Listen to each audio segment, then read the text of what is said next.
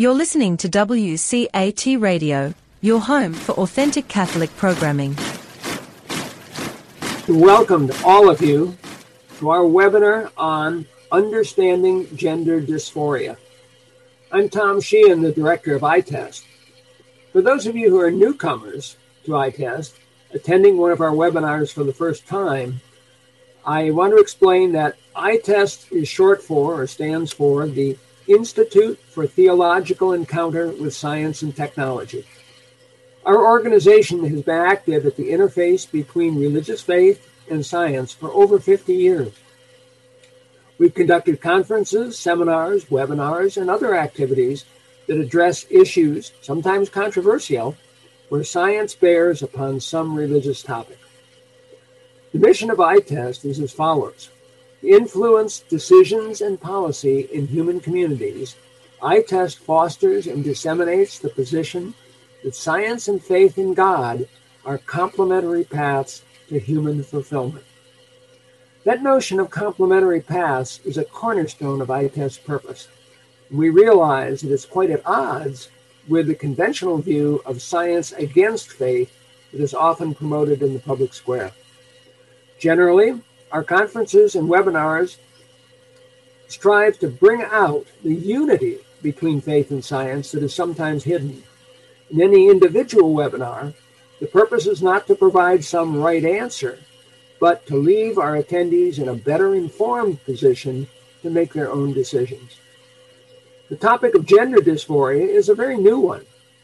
To seniors like myself, it's bewildering. It's far away, foreign, unfamiliar, and we cannot understand where it came from. However, to many young people, it's very real and of immediate daily concerns. For the teachers in school settings, it has to be addressed. The first step towards addressing any problem is to understand it. And that is why we've entitled this webinar, Understanding Gender Dysphoria. In keeping with ITEST's primary goal for any webinar, we don't claim to have the right answer, but we hope to improve your understanding of this topic. ITEST physical headquarters are at the Cardinal Rigali Center in St. Louis, the Archdiocesan Central Office Building. However, today we are coming to you via Zoom from locations in several different states and different time zones. To begin today's program, I'm going to call upon Father Tom Davis of the Liberty Institute for Faith and Ethics to offer an opening prayer. Father Davis. Thank you, Tom. Good morning. I'm delighted to join again with ITEST in this series of fascinating webinars that explore, as Tom has described, very important questions in the interface of science, theology, technology, and to be offered the opportunity to open our session with a prayer. Look forward to fascinating discussion about these confusing topics that have so many ramifications for children, for adults, for society, for families. And I hope we get a deeper insight into that from our two very fine presenters today. So please join me in prayer. In the name of the Father, and of the Son, and of the Holy Spirit. Amen. Almighty God, you have brought us into being out of nothingness, formed us in your image and likeness. Male and female, you have created us, so that together we may complete the unity of your image and share in your creative glory. Today we gather to explore challenges to your freedom, challenges that question the meaning of human nature and the inherent goodness of your design. Accept our entreaty, that you may open our hearts and minds to the riches of your plan and the beauty of your created order.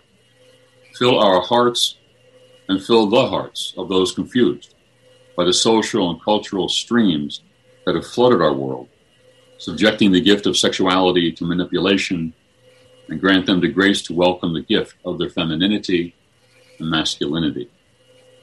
Strengthen those ministering to all who suffer over the confusion rampant in society, counselors, spiritual advisors, healthcare providers, that they may grow in fortitude and in all virtue as they offer true friendship, affection, and witness to your love. Encourage the downhearted, enlighten those in doubt, preserve and protect families, especially parents, who struggle and witness to the glory of your gifts, that they may offer their example as models to others. Open the minds of those charged with the formation of social and legal policy to recognize the inherent characteristics embodied sexuality as the pinnacle of your expression of love. We ask all this as we praise and glorify your most magnificent name, Father, Son, and Holy Spirit, now and always and forever and ever. Amen. Thank you very much, Father Davis. Now, to begin our program today, first I want to draw your attention to the icon labeled Q&A at the bottom of your screen. That is where we invite you to submit any questions that may occur to you as we proceed along. After our two major presentations, there will be a question and answer session. Sheila Roth of ITEST, located at our St. Louis headquarters, will collect questions submitted via the Q&A tab and will select certain questions to be directed to each speaker. We are anticipating a lively exchange of ideas today. I also point out the distinctly different chat icon at the bottom of the screen. That is not for questions. It is a kind of side conference room where individuals can send messages to each other. So please understand that if you're in the chat room, that won't be in the public part of the questions. Well, now we are ready to begin. Our first speaker today is Dr. Paul Hruz. Paul W. Hruz, MD and PhD, is an academic pediatric endocrinologist, that is a hormone specialist, and tenured physician scientist with faculty appointments in both pediatrics and cellular biology and physiology. Dr. Hruz has over 20 years of clinical experience in caring for children with disorders of sexual development. He has received certification in healthcare ethics from the National Catholic Bioethics Center and is a regular contributor to his university's course on research ethics for graduate students. He has authored over 60 peer-reviewed manuscripts, scientific reviews, and book chapters. Together with his wife, Anne, he has raised his 5 children in St. Louis. Dr. Hruz. Well, I want to welcome all of you who are here on this webinar for attending this conference, and I very much look forward to presenting to you my perspective as a physician and scientist on this topic of gender dysphoria. Before I begin, I do need to make a disclosure that I am not representing my university or the St. Louis Children's Hospital in this presentation.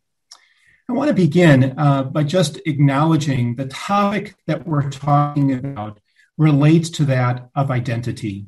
And what we mean by that is who we are as human persons, the actual reality of who we are, but also how we perceive ourselves within ourselves and in relation to community. And this is a topic that is very often fraught with lots of emotion. And I want to be able to back away from the emotive responses in much of the dialogue that's going on in the political arena and really focus on the question of science and best medical practice to help you to understand this very unique patient population.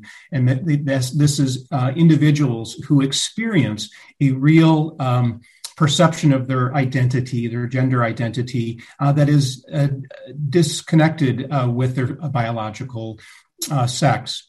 And before I begin, I just want to make sure that we're all on the same page as far as understanding the terminology that is being used in this discussion, because I think words are very important as how we use them and how we understand them. And there are many terms that are often used. In fact, the terms sex and gender are often used interchangeably when they really reflect two different entities or aspects of this question of human sexuality. And as I talk about this from the perspective as a scientist and a physician, the biological understanding of sex as being intrinsically oriented toward the process of reproduction. And this is true not only in human beings, but also across the animal kingdom, and the specific roles of males and females in that reproductive process. So when we talk about males, these are members of a species that donate genetic information for humans in the form of sperm to a female recipient. And the female adds their own genetic information from the egg to generate that new human life.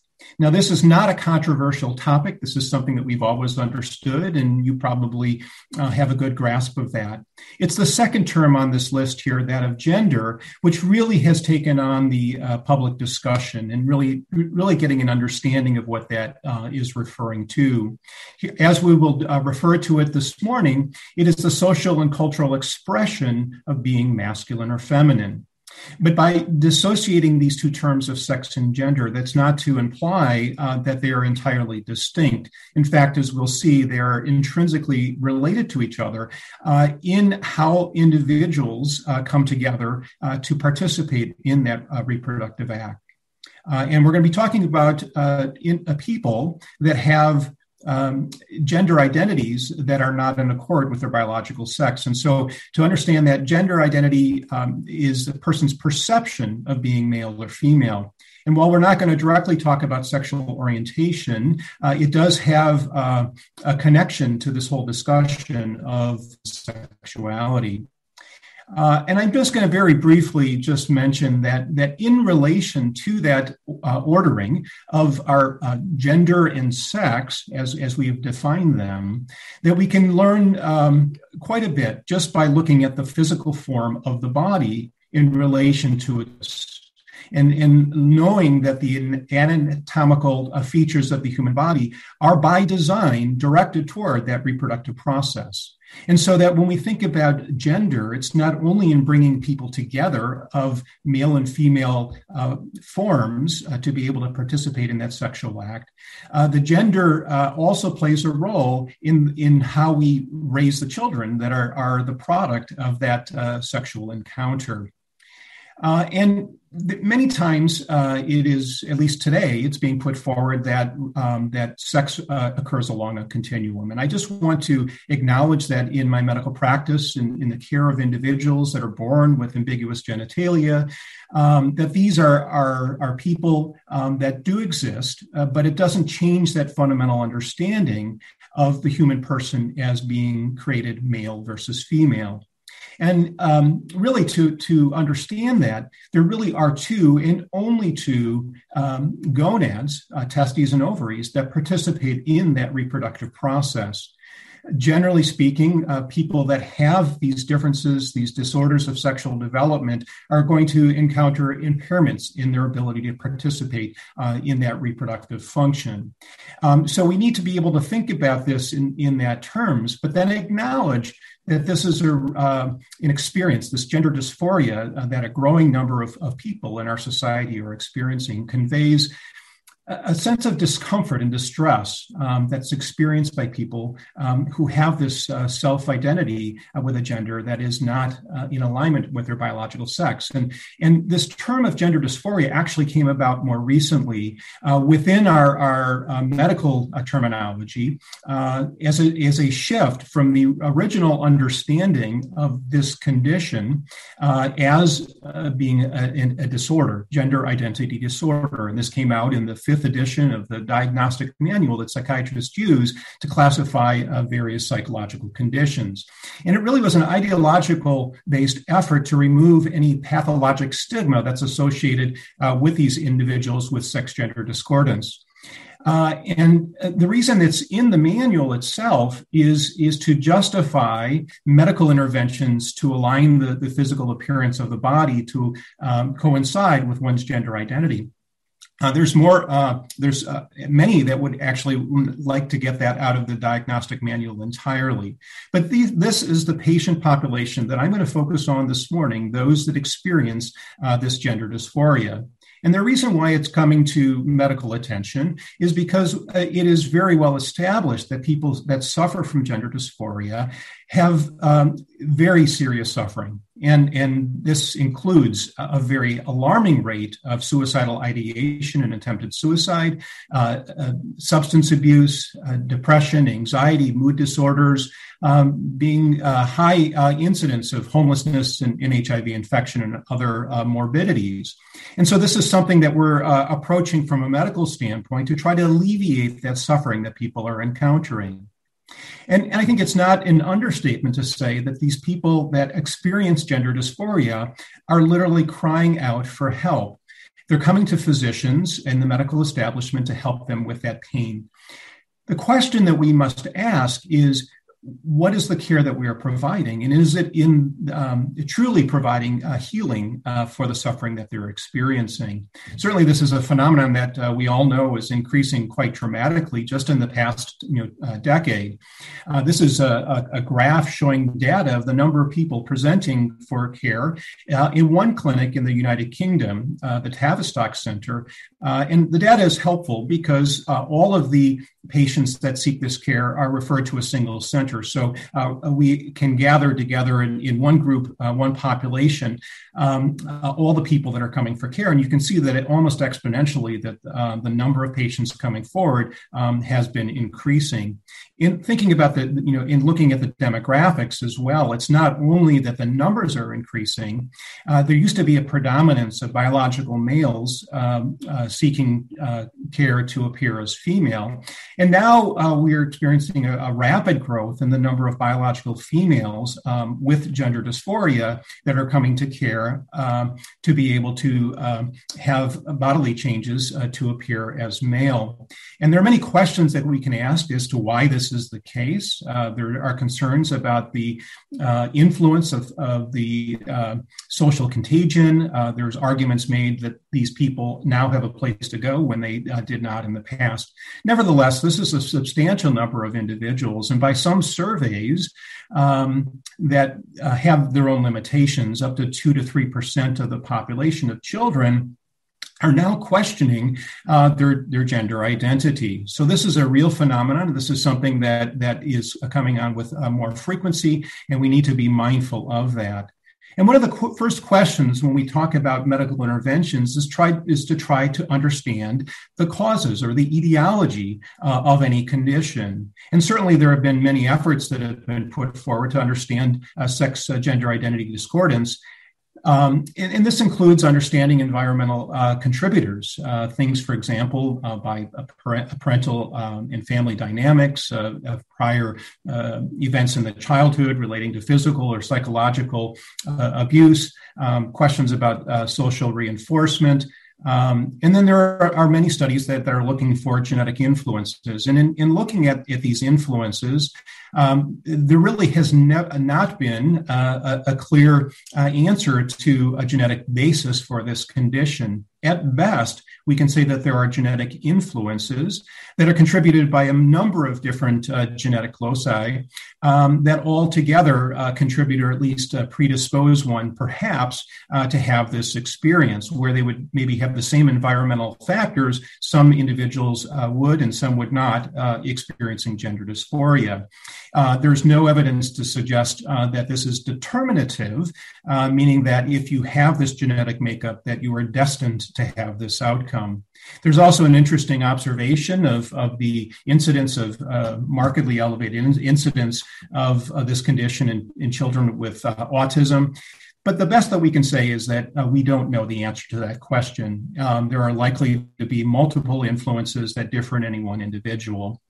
Now, moving on to the approaches to treatment, one might be led to believe that there is a single unifying approach to the care of individuals that have gender dysphoria, at least by what's portrayed in the media, and that we have all the answers and we know exactly what we're doing. I want to present to you that there are several different approaches to this condition, both historically and currently. And historically, most of these people that experience sex gender identity discordance were given a reparative approach. And really, each of the different treatment approaches that I'm going to mention here are based upon fundamental differences in the premises that we have in understanding this condition. So the reparative approach is based upon the premise that the difficulty resides within the mind and that the body itself is normal. And the goal is to assist affected patients in accepting their biological sex. In that approach, the focus is on psychological interventions to alleviate that distress. This can include investigation into prior abuse or trauma and some of those other factors, environmental factors, to be able to, and then also to assist an individual in dealing with the associated depression, anxiety, and all of the other comorbidities.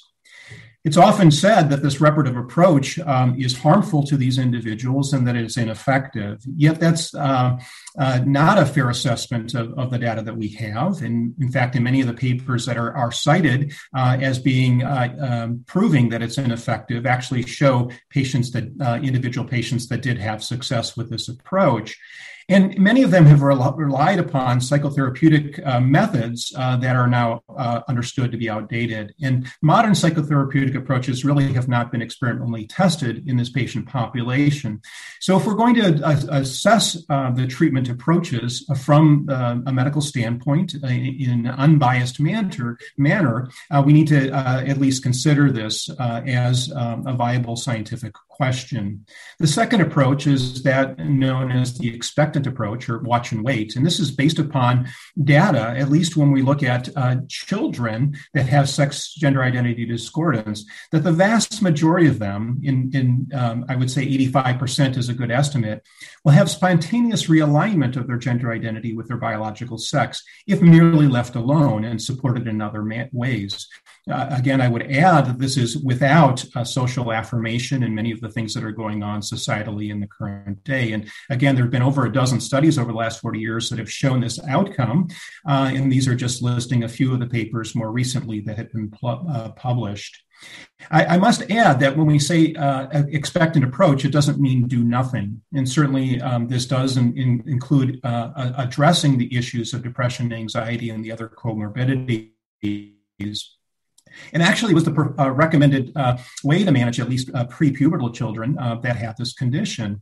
And it does understand desistance as a desirable, even if it's not an intended outcome, meaning that individuals that have this spontaneous realignment of their gender identity with their biological sex are not subject to the subsequent medical interventions that I'm going to mention this show to you, and they wouldn't be tethered to the medical establishment for the rest of their life with all of the attendant risks and benefits. Now, I'm now going to spend most of the rest of my time talking about the affirmative approach. This has become, at least in the United States, the predominant approach, based really on one study conducted in a Dutch population. And this approach is based upon the premise that gender variation is normal. And in fact, it asserts frequently that the body itself needs to be changed in order to conform with the gender identity so that the mind is normal and the body itself is not formed properly.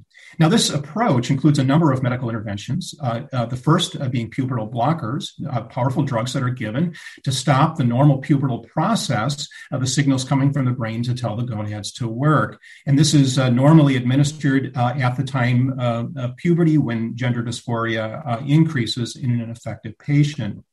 And then traditionally, in this model, cross-sex hormones, and by that I mean estrogen to a biological male who desires to appear female, and testosterone to a biological female that desires to appear male. And this is offered at 16 years of age. Now, these ages have decreased over several years and are now being offered to even younger children. And then the surgical interventions, bilateral mastectomy in females wanting to appear male, breast augmentation surgery in males. This is referred to as top surgery, and then a smaller subset to have surgical manipulation of the appearance of the external genitalia. Again, this was reserved for patients 18 years of age or older, and we're seeing that the ages that this is being offered is decreasing over time as well. And much of this affirmative model is being put forward by professional societies as the preferred and only approach that can be undertaken. And this includes my own professional organization, the Endocrine Society, And it's often difficult to even raise questions about this form of intervention. I will state that while it's said that this is a consensus statement by these societies, it really reflects only a small sliver of the entire membership of these societies, with the exception of the WPATH, which is a group of people with particular ideological goals, and really has moved away from its initial scientific focus. And really, the entire membership of societies have not been able to engage in that conversation. Now, in any practice guideline, there is a hierarchy of evidence that is used to support any particular intervention. And for example, in the Endocrine Society guidelines, in the guidelines themselves, they rate the quality of the evidence. And it's important for one to understand that nearly all of the recommendations that are made for the affirmative approach are based on low or very low quality evidence. The only evidence that reaches the moderate level is on adverse effects. And by definition, this means that as more information becomes available, it's likely that those recommendations will change. And this is not unique to this particular clinical question. We've known that clinical guidelines have changed over time, and many times drastically, even 180 degrees in a different direction. So the difficulties that we encounter in many of the studies that have been published in this area, overall, there are a growing number of studies. When they first put this forward, very, very few studies, but of the quality that they exist, have many, many limitations. It often involves small sample sizes, convenience samples, which are prone to bias, including taking internet surveys, largely uncontrolled design or improper controls.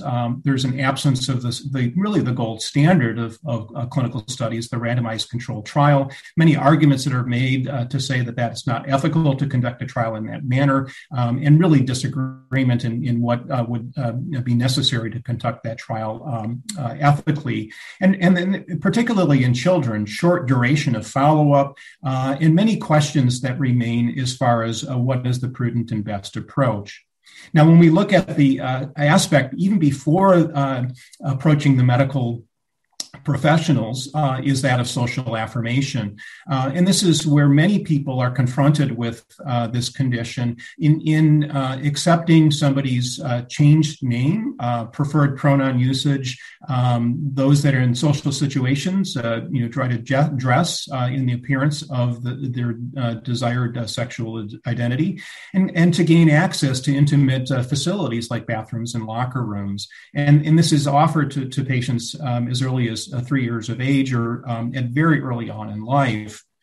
What is important to understand is that the scientific evidence for this social affirmation approach, again, like the other interventions, is based on very low quality evidence, generally a handful of short-term studies that show an immediate reduction in dysphoria. Yet the long-term studies, which have not been done in children, but actually have looked more at adults, can show a persistently high rate of depression and suicide after this particular approach.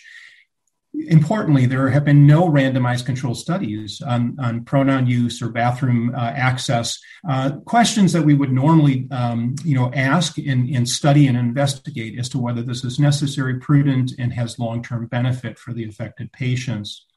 Now, the next step, and this is the first entry into the clinical arena, is that of the use of pubertal blockade. And again, as I mentioned, these are drugs that shut down puberty. They've been used in the pediatric population to block abnormal early puberty or precocious puberty. And they've now been introduced to halt normally timed puberty, with the assumption that in these gender dysphoric youth, that puberty itself is a disease. And it's often claimed that this is safe and fully reversible, that it alleviates the dysphoria and that it allows a child more time to explore their gender identity. And certainly if one desires to go on to the surgical approaches, it'll improve the cosmetic outcomes. Yet there are questions and concerns that can be addressed in each of these different areas, including the assertion that it's a reversible intervention. Because indeed, we're interrupting a normal developmental process, which is time dependent. We're dissociating puberty from the developmental task of adolescence, moving from childhood to adulthood. And that even if we stop these medications after several years of use, no, we cannot turn back the clock. And so there are questions about that influence.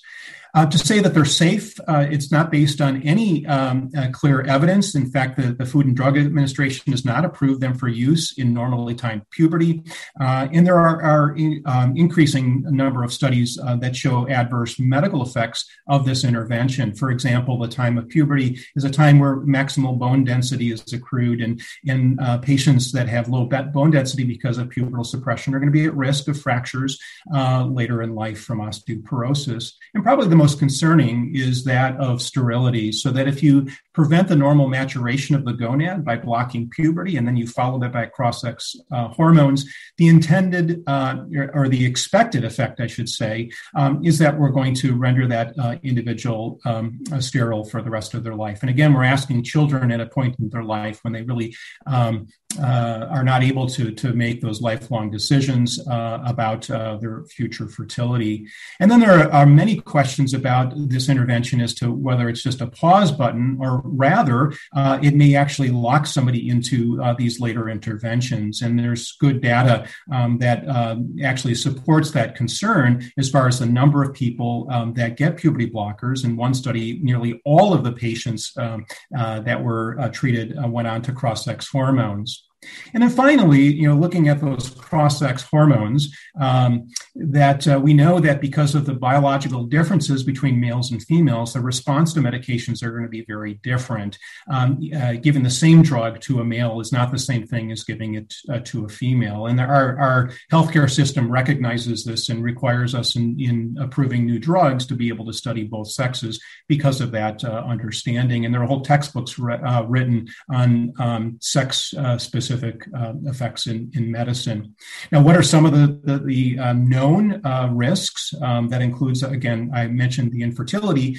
In men that are given estrogen to appear as females, there's a 5-fold increase of stroke, for example. I already mentioned about bone disease, a very high incidence of metabolic changes and biological females getting testosterone that increase risk of hypertension and insulin resistance and increased risk for heart attacks. Cancer risk is another very serious concern, both from the medicines themselves and also the effects of people presenting to their provider with a sex that really is not in accord with their biology and not getting normal screening studies. Now, this is often justified in recognizing these risks in that we're trying to prevent suicide, so that even we can tolerate these risks to prevent somebody from dying from that depression and suicide. And here in children, we don't have the long-term data, but what we can do is look to data in adults. And this is probably one of the most frequently studied or referenced studies of a Swedish population that they were able to follow for many decades after they engaged in this affirmation approach of cross-sex hormones and surgery. And it's important to see that in this analysis here, and this is in Sweden where they record all of the patients' medical records, and so it's an unbiased sample. After decades after receiving this affirmative approach, there was a 19-fold increase in suicide. This is completed suicides above the background population. It wasn't a controlled study or a prospective randomized controlled study, so that we can't say whether the intervention itself caused that, but what we can say is that it didn't fix the problem. It's also important to note that the separation, this curve here is just showing you death rates. So the lower on the curve are the increased number of people that have had death over time. And we see that separation between those that were treated and those that were not occurs about a decade into this intervention. So we're too early to understand fully the consequences in children. But I think we need to recognize that much of what is being put forward in the scientific literature is not accurate, and even if the data with its limitation is being presented, the interpretation of that data is somewhat and many times very biased. This is just, I'm going to give you two examples. This is a study that just came out last year. The title of the paper gives the impression that the affirmative approach, in this case surgery, will reduce mental health treatment. When the study was published, and this is again with that same Swedish population, it was used as evidence to say that this approach was effective, and it was to validate this means of intervention. Yet there were limitations, many limitations in the study, and the authors were confronted with that information. And there was a request, since this information was available, to directly compare those that did and did not receive surgery. And in the end of the day, when they did that analysis, it really showed that there was no benefit. They had already concluded that cross-sex hormones did not affect the number of people presenting to mental health care providers for treatment or the risks of suicide. So this is a more recent paper that really corroborates that earlier study from Sweden that I showed you. And then finally, in the area of children, the last study that I want to show you, and there's many that I could, is one that came out in one of the flagship journals of the American Academy of Pediatrics, the journal Pediatrics, where the title of the paper was about pubertal suppression and the risk of suicidal ideation. And the reason I show this is because this is what is coming out in the news. So there are many reports that said that puberty blockers lower the incidence of suicide, and that this supports this affirmative model and the treatment that is being performed. There are many, many weaknesses in this paper, including a very biased study population relying on the U.S. Transgender Survey, which was, again, an internet-based survey which recruited people that wasn't representative of the entire sample. Number of patients that were lost to follow-up. By design itself, being a cross-sectional study, would not allow conclusions based on causations, merely associations. Yet, most concerningly, when you look at the actual data in the paper itself, what they showed that recent suicidal ideation and attempt was actually higher, but not statistically significant in the patients that did versus those that did not receive puberty blockers. So despite the claim that it supported the interruption of normally timed puberty, the study did nothing of the sort, yet it continues to receive lots of attention, and there are many other areas as well. So I would encourage all of those in the audience to be aware of these limitations in the study and not necessarily accept what you're being told as far as being the most prudent approach. There are many questions that remain. So in conclusion, I'm just going to mention that these people who experience a gender identity discordant with their biological sex truly are suffering. We need to be able to understand that and enter into their suffering and be able to work for effective ways of dealing with that. But we don't really fully understand what is the cause of this condition. And we have to recognize that our current approaches are heavily influenced by ideological assumptions. And the scientific evidence itself is very weak. So, and then we have existing data that indicates that many patients continue to suffer after they receive gender-affirming medical interventions. And so I think we need to continue the dialogue. We need to move away from the emotional rhetoric that is often presented and really engage in the necessary research and look for alternative approaches to alleviate suffering in this patient population.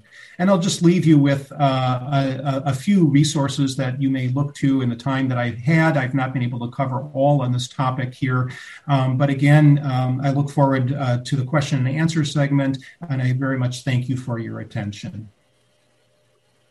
Thank you very much, Dr. Hruz. That was a wonderful presentation. We look forward to all of you in the participating in the audience in sending in your questions through the Q&A box at the bottom of your screen, too.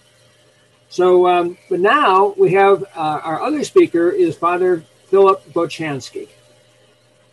And Father Bochanski served for 5 years as chaplain for the Courage Apostolate in the Archdiocese of Philadelphia. Founded in New York in 1980, Courage provides pastoral care and spiritual support for Catholic men and women who experience same-sex attractions and who desire to live chastely in accord with the teachings of the Catholic Church on homosexuality. In January 2015, Father Bochanski was named Associate Director, and 2 years later, he was named Executive Director of Courage International Incorporated, which now includes more than 100 chapters in dioceses throughout the United States, as well as groups in 15 other countries on 5 continents. Father Bochanski. Thank you very much, Tom. It's a pleasure to be with you and to be able to I hope, complement Dr. Hruz's presentation by considering the question of our pastoral care and the questions of sexual identity. I think perhaps a good place to start is to understand what do we mean by pastoral care. Pastoral care means the care of a shepherd, imitating the good shepherd who lays down his life for his sheep. Though a pastoral minister may not know what to do in every situation, we do know what the good shepherd would do. The prophet Ezekiel, addressing the Israelites exiled to Babylon in the 6th century before the birth of Christ, relates the warning of the Lord of hosts. Son of man, prophesy against the shepherds of Israel. Thus says the Lord God, woe to the shepherds of Israel who have been pasturing themselves.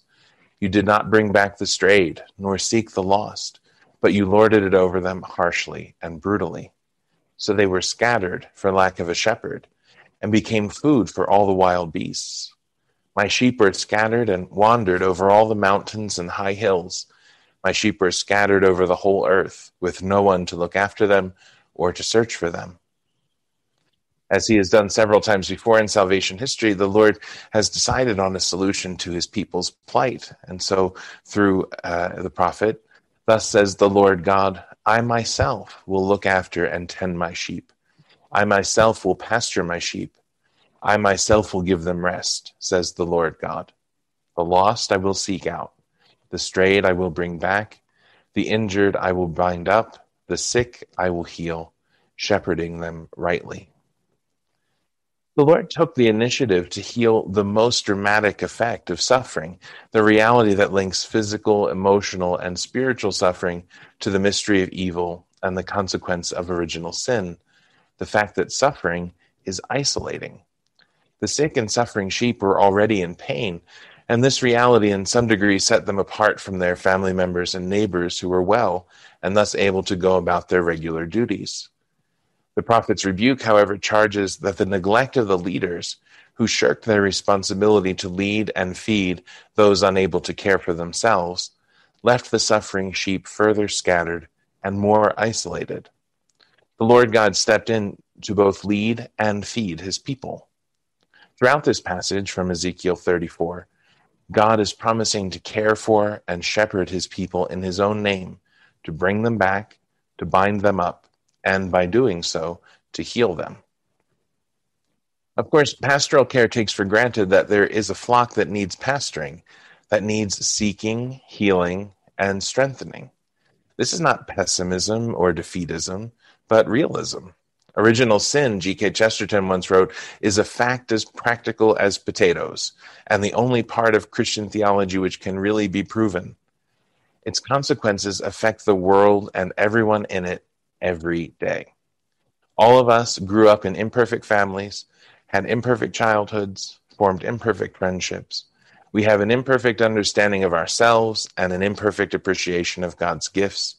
We have imperfect control over our minds, hearts, and bodies, and we make imperfect responses to God's will. But the Catholic faith teaches another undeniable fact. No one needs to be perfect to be loved by God. Quite the contrary. While we were still sinners, St. Paul writes to the Romans, Christ died for us. The perfect one suffered for the sake of the imperfect, the righteous for the unrighteous, in order to bring us to God. This reality that happiness in this life and the next depends not on perfection, but on redemption, is the foundation of pastoral care. In life, God accompanies persons, Pope Francis advises, and we must accompany them starting from their situation. By welcoming every person in the name of Christ and sharing with them the good news of salvation, we assist imperfect human beings to strive for the perfect happiness that has its origin and its destination in God. The key word here is striving. Our Christian life is a journey that proceeds in stages. Remember, the earliest Christians were known as those who are on the way. A Christian is not a perfect being, but a work in progress. He progresses by pursuing virtues, good habits that point him in the right direction. God has a plan for human life that is not derailed or made irrelevant by sin or imperfection. And the virtues orient heart, mind, body, and soul along the path marked out by this divine design. When we practice virtue as a consistent habit, St. Thomas Aquinas reminds us, it becomes co-natural, second nature to us, and shapes the way we think and feel and act. So our pastoral care to those who are affected by gender ideology and by a sense of discordance about their sexual identity needs to imitate the Good Shepherd, who seeks out the lost, brings them back to the right road, and leads them along it. We are called to do this in various spheres of life, which we can consider in turn, both the flock entrusted to the pastor of the parish, to the flock within the flock, which is the family, the domestic church, to the individual member of the flock who turns to the shepherd for answers and for strength. I mentioned a moment ago that our pastoral ministry is to those who are affected by gender ideology and discordance about sexual identity. And in reality, this includes nearly every member of the church. There's no denying that the question of gender identity forms a significant part of our cultural and social conversations. So naturally, it's going to loom large in the life of any parish or institution. The people of God live in the world, after all, and they bring their concerns and needs with them to church on Sunday. I'd venture to say that most priests and deacons, most pastoral ministers, both religious and lay, who assist them, most teachers and school administrators and religious educators feel at the same time compelled and unprepared to address these important issues. Pastoral ministers will face these questions in a variety of ways, but few opportunities will be as significant as adult faith formation. This takes many forms: informal conversations, individual instruction, RCIA, workshops and seminars for parishioners, liturgical preaching. In each of these spheres, the responsibility of the pastoral minister is the same: to speak the truth with love, as St. Paul says to the Ephesians, to present the whole teaching of the church with clarity and with charity. It's fashionable among theologians of a certain mindset to claim that the Catholic Church has no settled teaching on issues of gender identity. The whole notion of gender identity and gender fluidity is so new that philosophers and theologians are free to make prudential judgments about opposing views in an effort to work out a solution. Now, it's difficult for me to think of a more definitive teaching than Genesis chapter 1, verse 27, male and female, God created them. So the notion that we are free to hold an opposing view in good conscience needs to be addressed. The Catechism likewise speaks in very certain terms about this issue. In paragraph 369, the Catechism says, being man or being woman is a reality which is good and willed by God. Man and woman possess an inalienable dignity which comes to them immediately from God their Creator. So the Church perceives our sexual identity, our being man or being woman, as a gift that God gives to us on purpose, with a purpose, intentionally shaping us for our life as disciples and for our vocation. Therefore, in another paragraph, number 2333, the Catechism says, everyone, man and woman, should acknowledge and accept his or her sexual identity. Now, we need to be able to present this teaching in a clear way and also in a compassionate way. Our goal, after all, is to help people not just to hear it, but to understand it, to embrace it, and to live it out. So as we teach and as we preach, our choice of words is of significant importance, as so much of our observations of the culture in which we live will convince us. On the one hand, we need to avoid simply picking up secular vocabulary, which is loaded with so much philosophical and political baggage that our congregation or our class or the people whom we're serving may end up hearing the opposite of what we're trying to convey. At the same time, we have to be aware of the situation that our listeners are coming from, the reality that they come not only with varied levels of engagement with and understanding of church teaching, but also with diverse experience of the issue in their own families and circles of friends. To cede the rhetorical ground to the culture risks diluting or distorting our message. But to insist too rigidly on technical theological terminology risks losing people whose primary connection with the topic is personal and perhaps primarily emotional. I would suggest then that we get into the habit of speaking about people who experience discordance regarding their sexual identity. I realize that this phrase seems much more cumbersome than, for example, a transgender person or trans men or trans women. But there are several benefits to this terminology, I think, which make it very useful. First of all, such a phrase puts the person at the forefront of the discussion, not the experience of gender identity discordance. This is a lesson our society has learned from the disabled community. It's much more respectful to speak of people with visual impairments than the blind.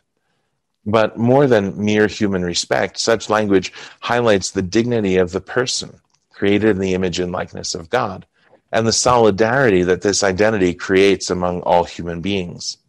To speak of trans people as if they were a different category of person with a different type of human nature can create the very isolation and othering that pastoral care is intended to repair.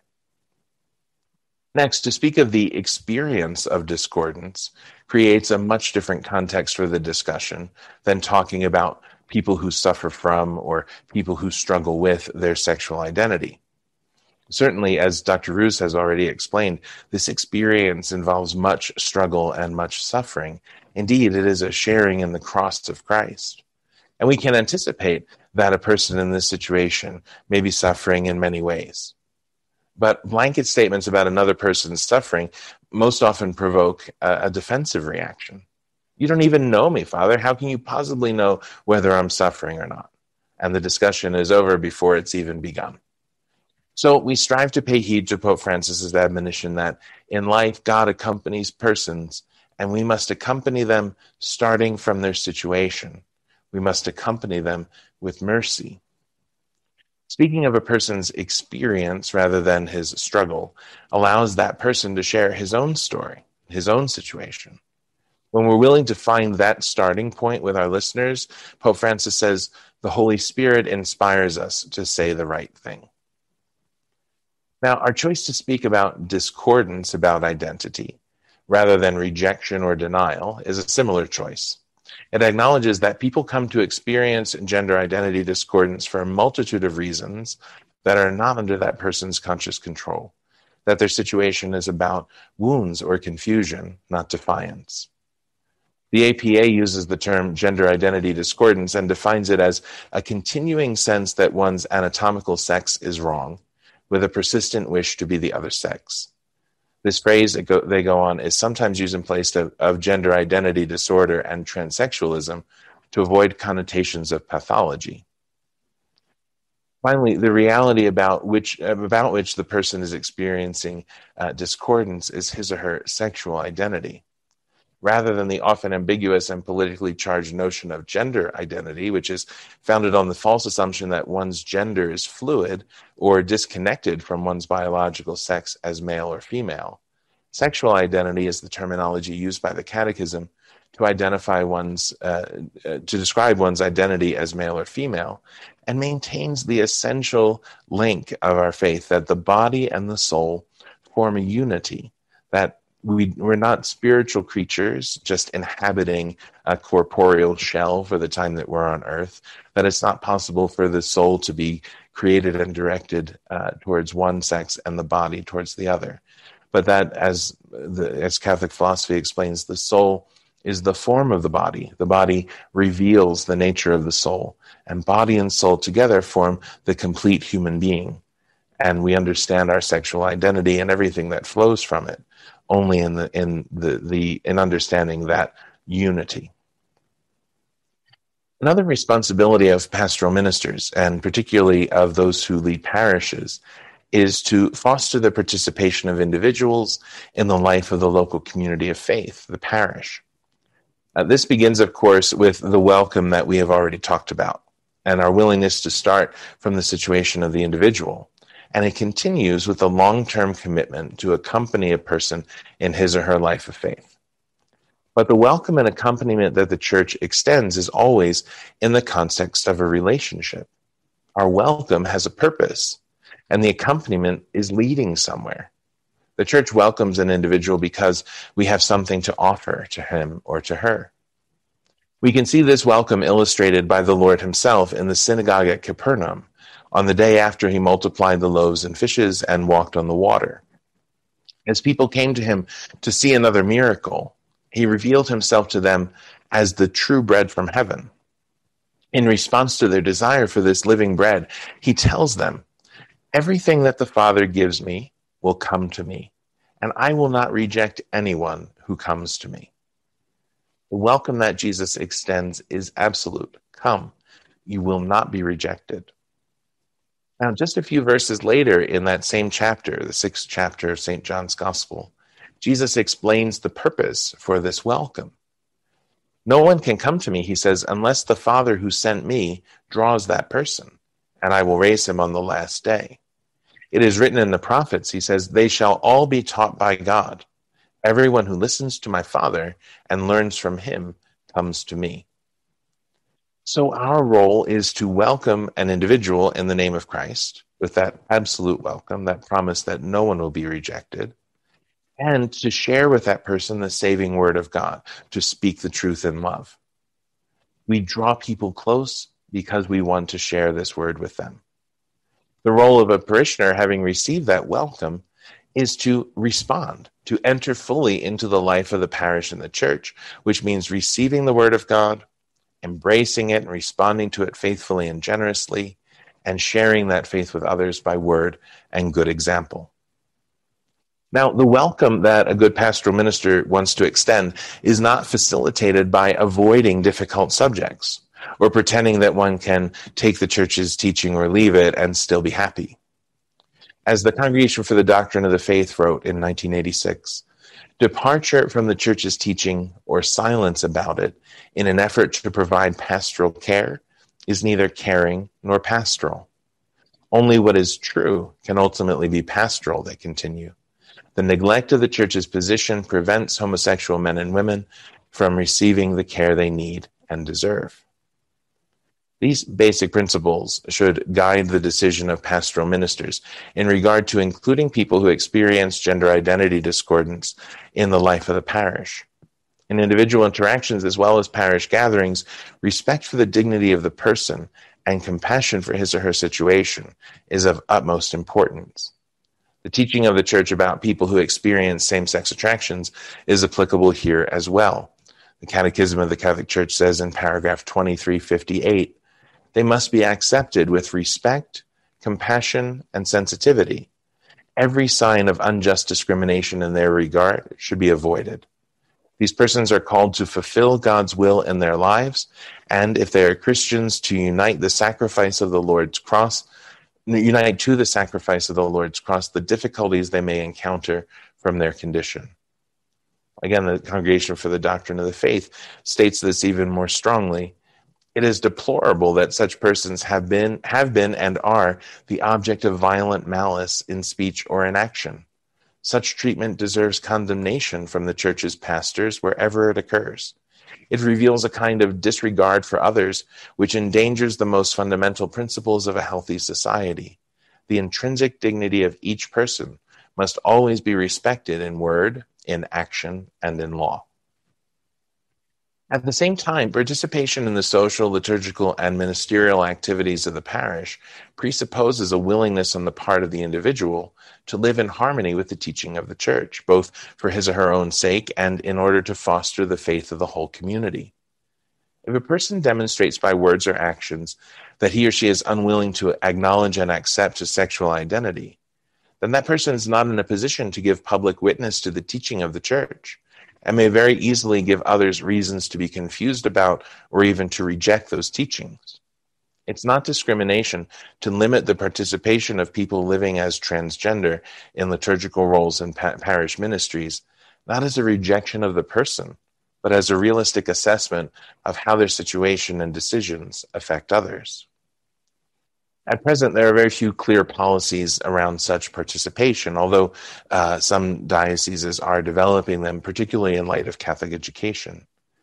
I think it's imperative that our bishops create and enforce such policies, not only on the diocesan level, but for the whole country, lest we be thrown into perpetual conflict between nice Father X at Parish A, who insists that all are welcome, and mean Father Y at Parish B, who doesn't like trans people.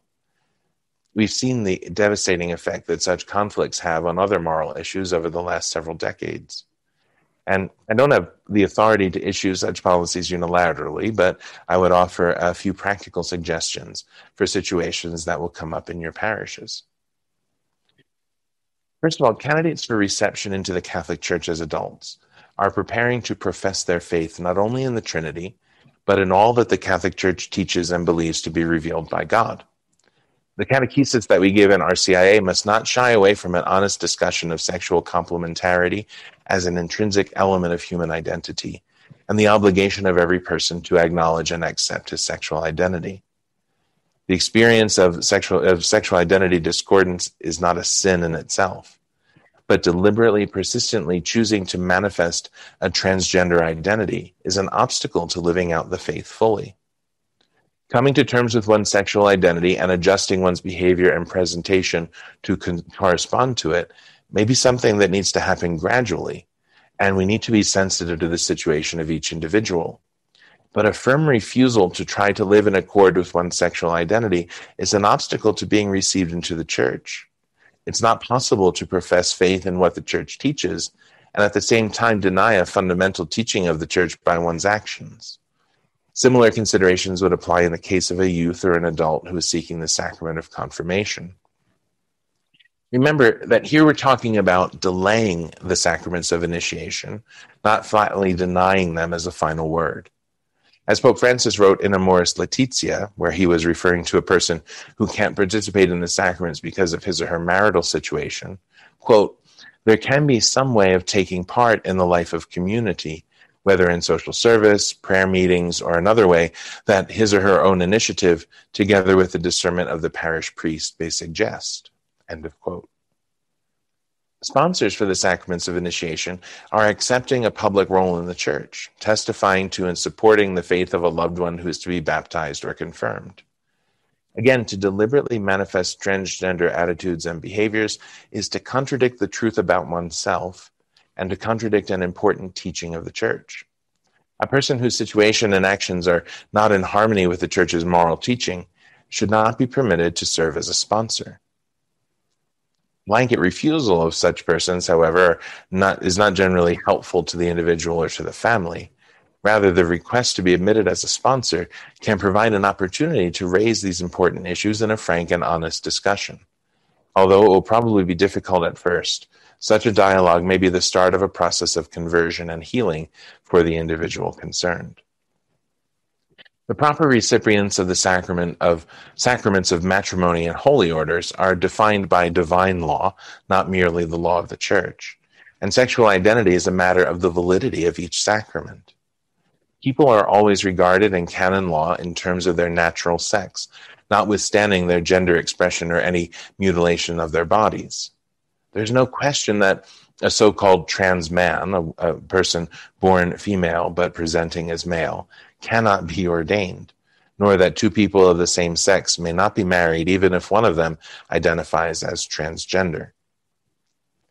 Ecclesial ministry, service to the Church, whether in liturgical roles or leadership in the parish or the community, is a calling, not a right. As the U.S. Conference of Catholic Bishops has noted, quote, "Lay persons with a call to lay ecclesial ministry must possess certain dispositions, which are further developed during a formal preparation process.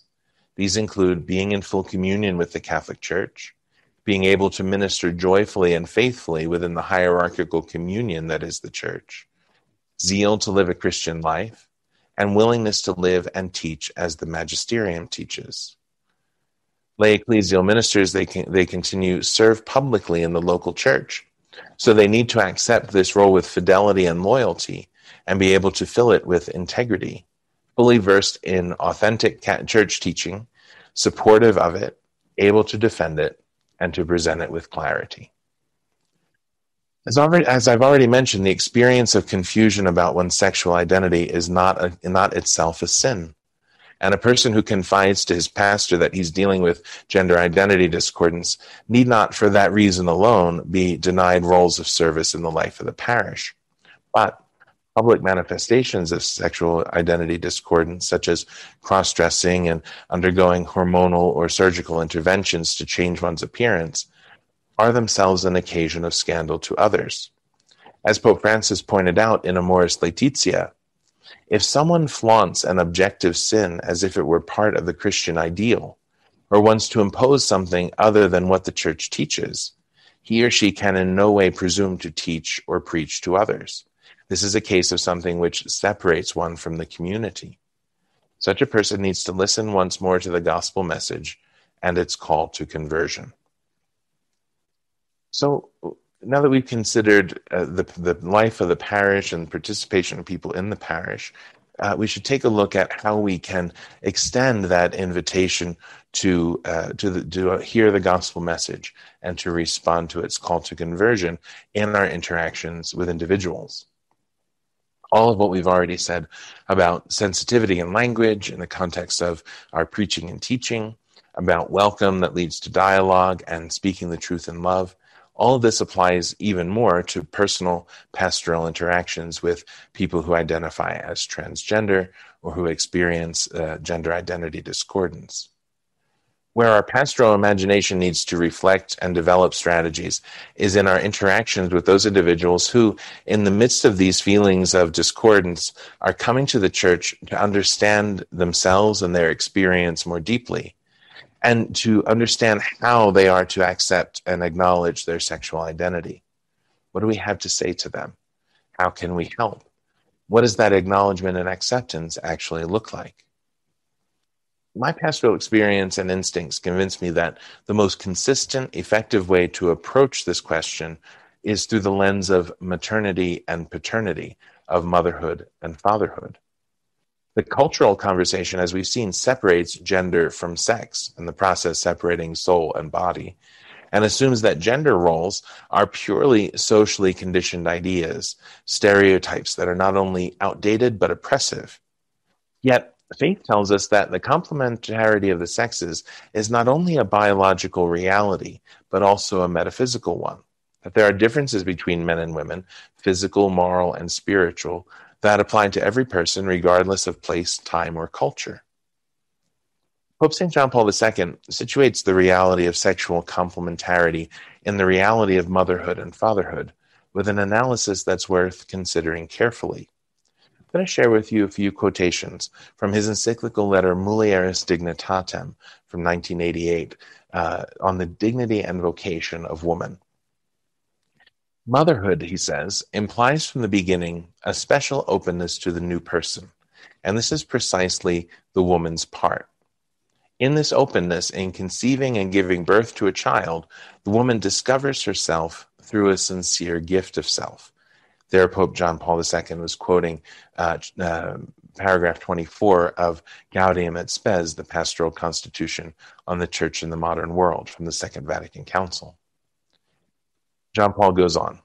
The scientific analysis fully confirms that the very physical constitution of women is naturally disposed to motherhood. Motherhood is linked to the personal structure of woman and to the personal dimension of the gift. In other words, every woman, by virtue of being a woman, has, all things being equal, the physical capacity to bear children, the ability to be a mother.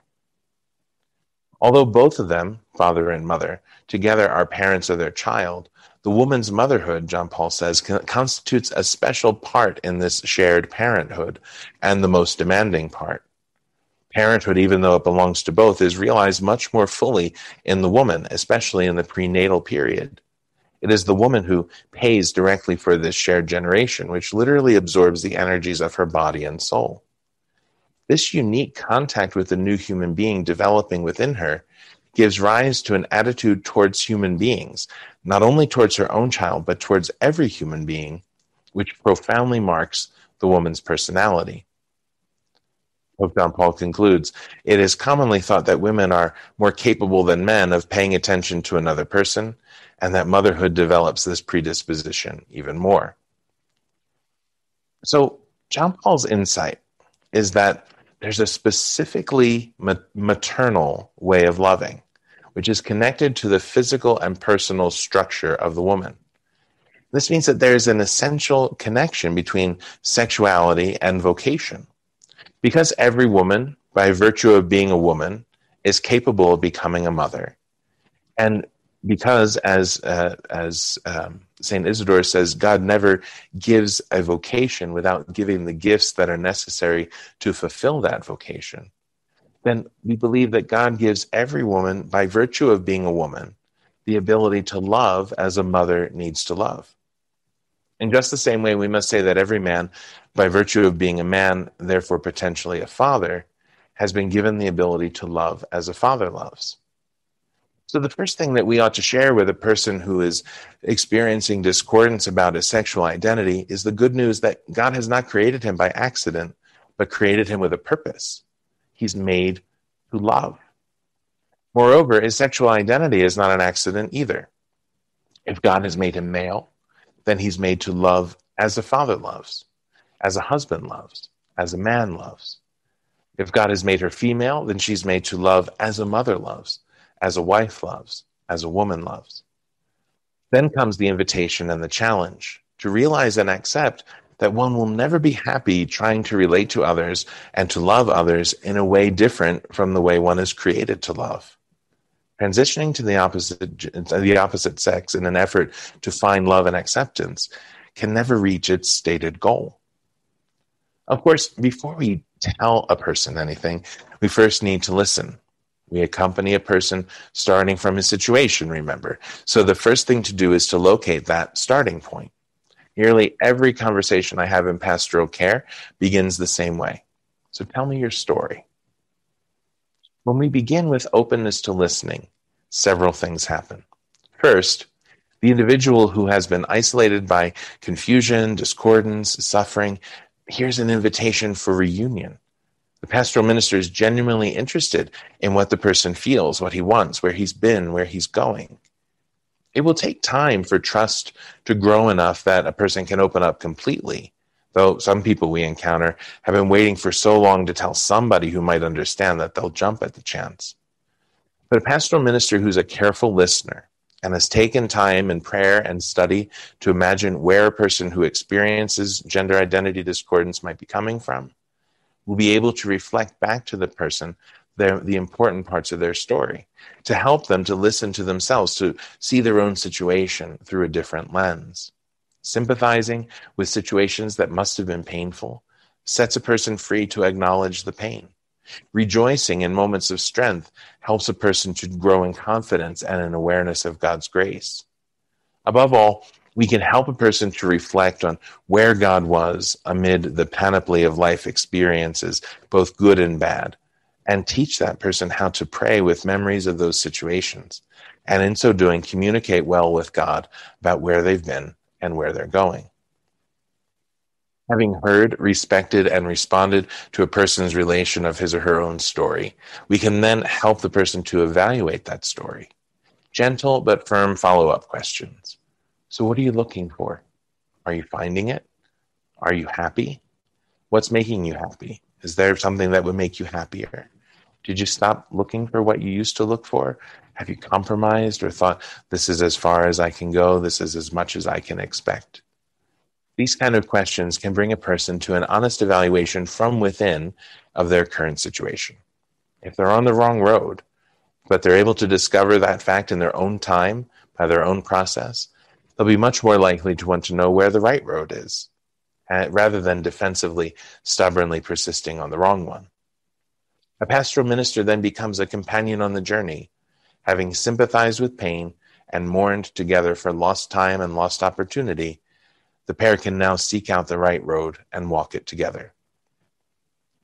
This isn't the place, we don't have the time to go into a detailed description of a pastoral relationship, but a few comments hopefully will suffice. First of all, this approach is not going to be vastly different from general pastoral practice. All the skills that make a priest a good confessor or someone a good pastoral minister will be brought to bear here as well. In the particular realm of gender identity discordance, there will be some significant psychological issues to be faced, as you've already heard. And a pastoral minister has to be ready to make appropriate referrals to psychologists, psychiatrists, and other professionals who are faithful to an authentic Christian anthropology to help the person deal with these issues. The most poignant of these psychological issues, it seems, is what Dr. Paul McHugh of Johns Hopkins Hospital identifies as the underlying root of gender dysphoria. He says, most young boys and girls who come seeking sex reassignment come with psychosocial issues, conflicts over the prospects, expectations, and roles that they sense are attached to their given sex, and they presume that sex reassignment will ease or resolve them. Now, as pastoral ministers, as teachers, as parents, we can't single-handedly address or resolve these conflicts over expectations and roles, but we can help individuals to reconsider their assumptions in light of their vocation. That is, the expectations that God has for each individual and the role that he wills that each son or daughter of his should play in the family, in the church, and in the world. Faith tells us that a capacity for loving like a father or like a mother is innate, and therefore that a desire to love in that way is likewise an inborn gift from God. When we help a person to consider and appreciate these capacities and desires, and to find ways to exercise them, we can expand that person's horizons and their ability to imagine what life might be like and what God has in mind. We need, therefore, to speak from experience about the goodness of spiritual fatherhood and spiritual motherhood, which are not consolation prizes, but real, primordial, foundational relationships of love. Such a discussion is a challenge and an invitation to get to know oneself better, to become more fully oneself by entering into loving relationships. When we reveal a person's strengths and abilities and give them a reason to consider what they might like about their created sex, rather than simply obsessing on what they hate about themselves and their situation, then healing can begin. Perhaps this method of pastoral care seems daunting. The experience of the other is foreign to our own experience. It's far easier to fear the troublesome parts than to feel confident of finding a point of understanding. It's obvious that such an approach doesn't bear fruit overnight, and perhaps you may be thinking, I don't know if I have the personal or ministerial bandwidth to be able to accompany a person or many such people for the long term. And our own woundedness, we're all wounded healers after all, can provoke fear or discomfort at the thought of listening for too long to the hurts and doubts of someone else. I appreciate all these objections. I faced all of them in my own life and my own ministry. I don't think there are easy answers to any of them except to speak from my own experience. If you had told me as a seminarian or a new priest that I would be involved in this type of pastoral care full time, not only wouldn't I have believed you, I wouldn't have had a context in which to imagine it. But in my many years of ministry with courage and encourage, it's been perhaps the greatest privilege of my priesthood. The opportunity to be a real spiritual father to people who have made a choice to pursue chastity and sexual authenticity, often at the cost of being misunderstood and even losing friendships, has transformed my understanding of the human heart and my estimation of just what people are capable of when they are motivated and sustained by grace. So I trust and pray that you'll find your own pastoral ministry equally rewarding as you humbly and compassionately welcome these brothers and sisters of ours and accompany them side by side with the Lord Jesus along their path to holiness.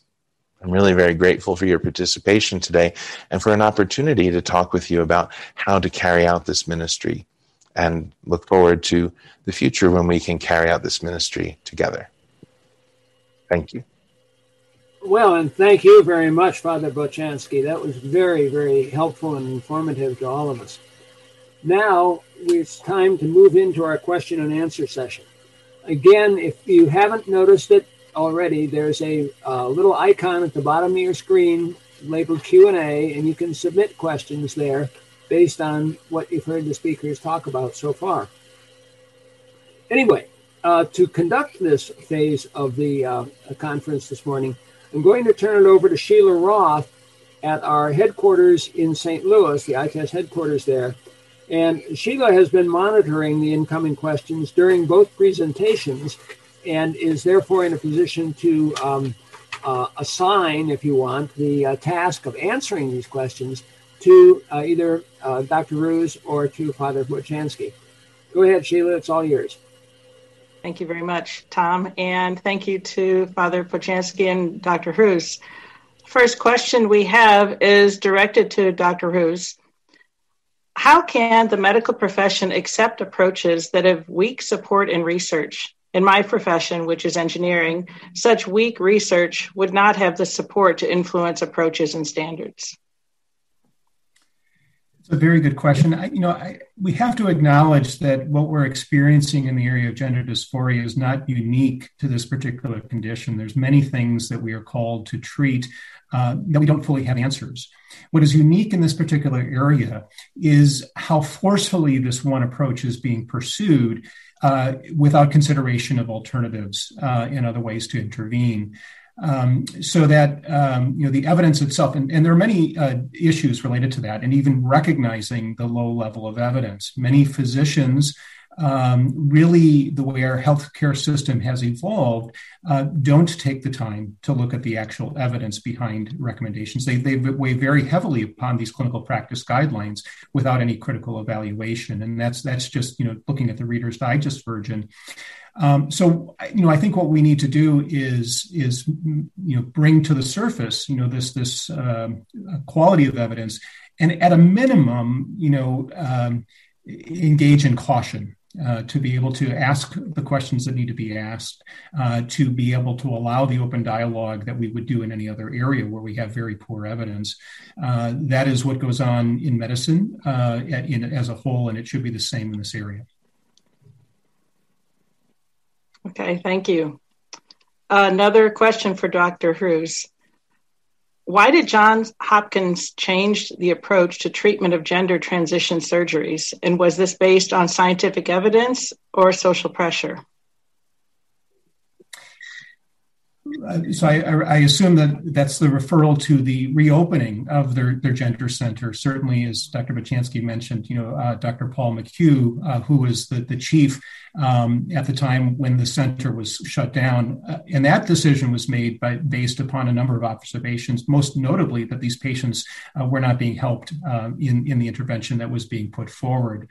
For the specifics, there certainly is quite a bit of pressure. In fact, there are rating systems for hospitals based upon whether you are engaging in this particular care.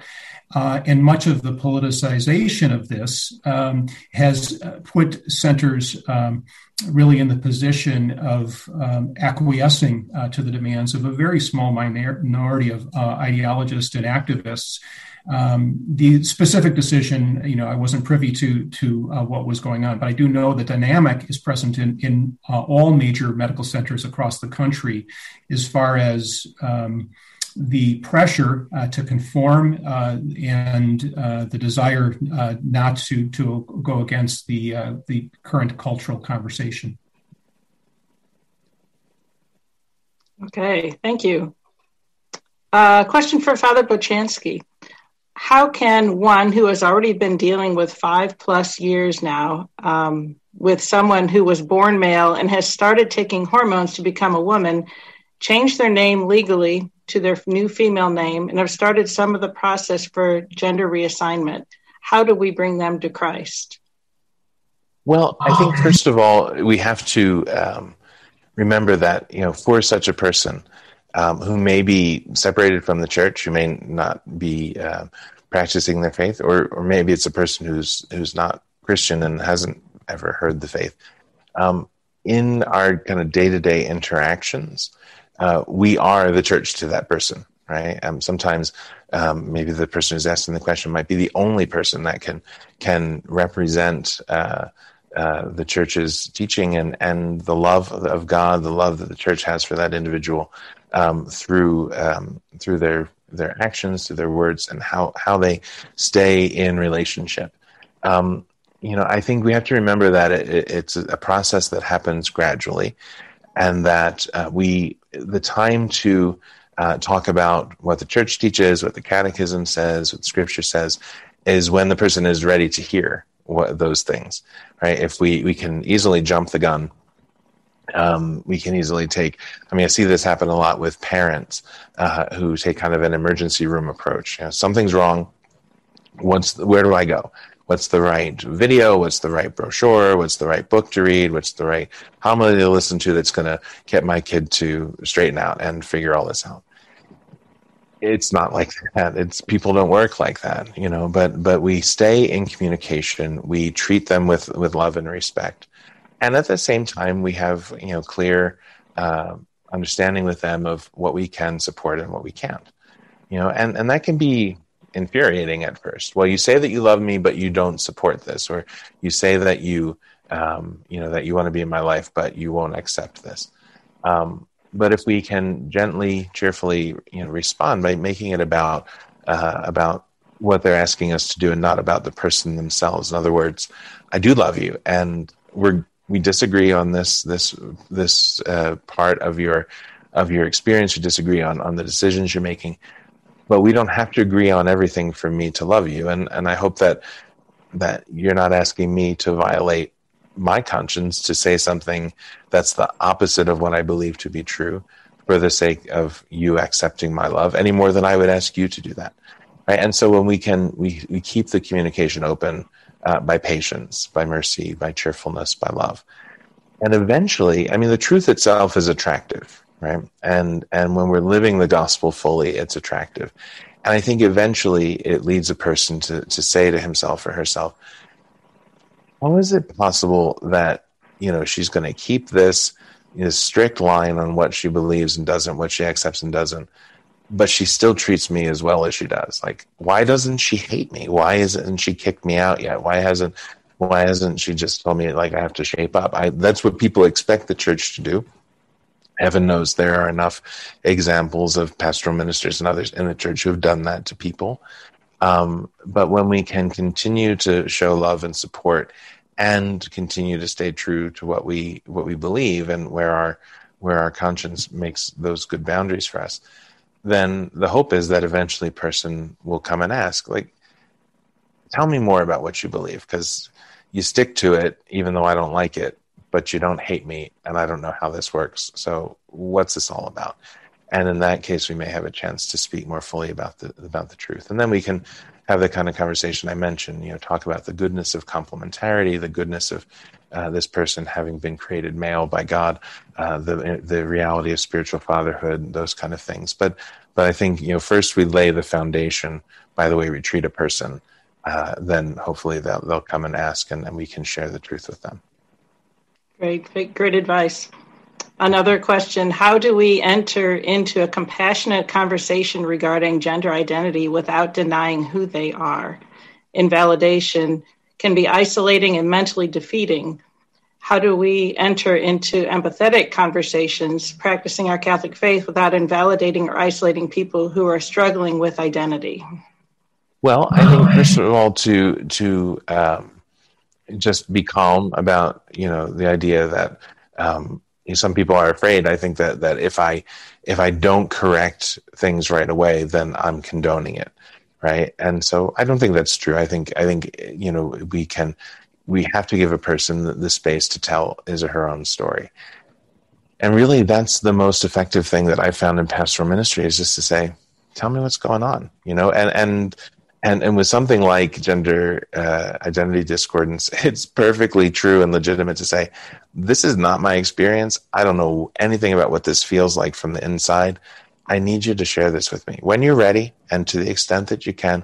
But I want to know what this is like for you, because I love you, because I care about you. And, I want to know as much as I can about you. And then to listen and listen and listen some more and resist the urge to, oftentimes we can be in a conversation, and as the other person is talking, we're getting our answer ready, right? We're just waiting for them to take a breath so we can jump in. This is a case where we really need to give a person space and take their story seriously. Sometimes I find that taking someone's story seriously is an impetus for them to take their own story seriously, maybe for the first time. Someone who's kind of swept along by the culture, who's got a lot of confused feelings and kind of takes on the label, whether it's LGBT or gay or trans, because the label seems to be a quick explanation. But then maybe they haven't kind of followed things, even their own thoughts, to their logical conclusions. If we give them a chance to talk, then it starts to become clear even to them. And I think the more that we can listen, that validates the person's dignity and our love for them. And then we can say, well, no, listen, you mentioned this. I see it differently. Can we talk about the way that I'm looking at it? And then we can share the faith with them in such a way that it's really a dialogue and not just I'm waiting for the buzzword so that I can jump on it and score points and convince you. Great answer. Thank you. This one's a little bit longer, but here we go. If hormonal development in the fetus results in the biological organs that are distinctively male or female, what is known today of the influence of hormonal activity on the psychological formation, influencing the sense of self of the developing fetus? Could this more hidden hormonal activity be the basis for what is called sexual dysphoria, when the psychological sense of the self differs from the biological manifestation? Could this condition, approximately 1.5 million in the U.S., if shown to be scientifically accurate, be a call to the church to offer a distinct ministry to such persons? That's to you, Father Bochanski. Maybe if Dr. Hruz could start with the question of hormonal development, I can jump in at the end. Sure. From the standpoint, so that is an active hypothesis that the hormonal influences that contribute to this experience, and I think we shouldn't be too ready to dismiss that. I think that there's probably good basis for that. But the question is whether that's determinative or whether that merely influences that condition. And I can give you one example that probably is the easiest to understand, and that's the condition of congenital adrenal hyperplasia. And so females that have this condition are exposed in utero to very high levels of male hormones, androgens. And the experience that those individuals have had is that they do have behavioral differences. And so many would describe them as tomboyish type behaviors. Prior to the current discussion that we have about, gender dysphoria, the vast majority of them didn't question their sexual identity. They understood themselves to be female, yet they had behavioral preferences that many would classify as being more masculine. So I think that there's evidence that there are influences, and I think there's a tremendous need to understand better what are all of the factors, not just environmental, but also genetic and societal as well, to come to that understanding. But I think ultimately that doesn't change one's sexual identity, and it doesn't necessitate carving out a separate category for these individuals. They are part of the human community, and again, that we can certainly not understand them as male or female that have had these other influences. And I think from a pastoral point of view, theological point of view, it's not necessary or frankly possible for the church to kind of change its moral teaching or change its anthropological teaching, even if science would prove this hypothesis that there are these hormonal influences on a person's sense of their sexual identity. We still...